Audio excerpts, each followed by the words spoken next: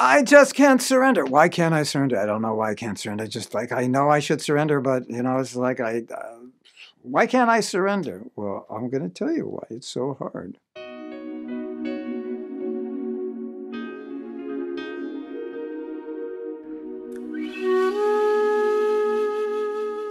The answer is very simple, because surrender means I give up being God and I came to this world to be God, and it's like, that's why I'm here.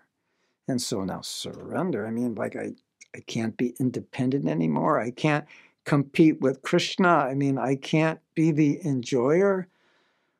I don't know. I don't know if I really want that. It's like, it's so hard to just, I mean, like, I know I should surrender, and I know when I go out there and try to enjoy, and I know it won't make me happy, it never has, it never will. And I know that it's in my head, but somehow I find it so hard just to surrender. Yeah, because millions of lifetimes we're trying to be Krishna. And now we're being asked to give up that independence, do what he wants instead of what we want. So I'm not really used to that. That's like, it's a different world. So then we find it, this thing within inside of us, I don't know what it is, but I can't surrender completely. Like a little bit I can, but there's this fear, and like, what am I afraid of? I'm afraid that I won't be God, and I don't know how I'll handle it. Well, good news is you're not God, and you've been handling it quite okay. But I'm thinking I'm God, and I think I'm not going to be able to handle this, And so, as Prabhupada always said, you're not giving up anything because nothing's yours. So, like, I'm afraid you have to surrender. I won't be God. Yeah, well, you never were. So it's not really a big problem. They're not really giving up your independence because actually you never had independence. A little bit.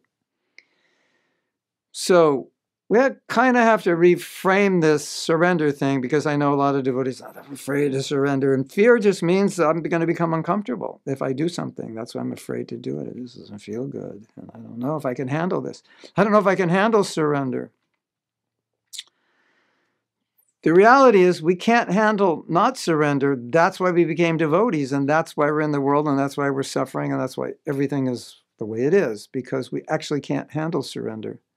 Not surrendering, excuse me. But we think I can't handle surrender because if I surrender, I'll give up my independence. I'll have to stop playing God and this and that. It's going to be horrible. I don't know how I'm going to handle it. Well, we're not handling it very well. So we have to get rid of all this fear and all these strange ideas about surrender and how it's going to be hard and I won't like it and I won't be happy.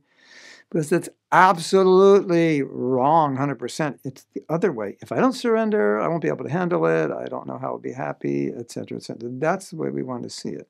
So this idea that I can't be God anymore, you know what? It's a good idea. And this idea of surrender, you know what?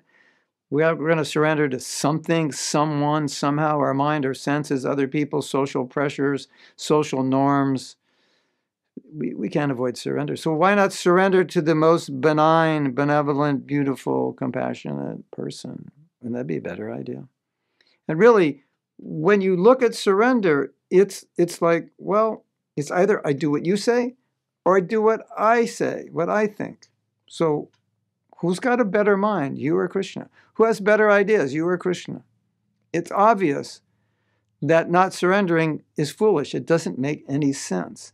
But this is the real battle. Well, I want to listen to my mind. Why? Because my mind lets me think the way I want to think, and then Krishna may ask me to do something that I don't want to do that's uncomfortable. But ultimately, what Krishna asks us to do is what's really beneficial. It's really going to make us happy. So we really need to clear all the illusions about surrendering, because they are illusions.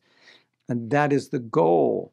To become a particle of dust, surrendered at the feet of our spiritual master, Srila Prabhupada, of the Goswamis, the previous acharyas, Mahaprabhu Nityananda, and Sri Radha Krishna.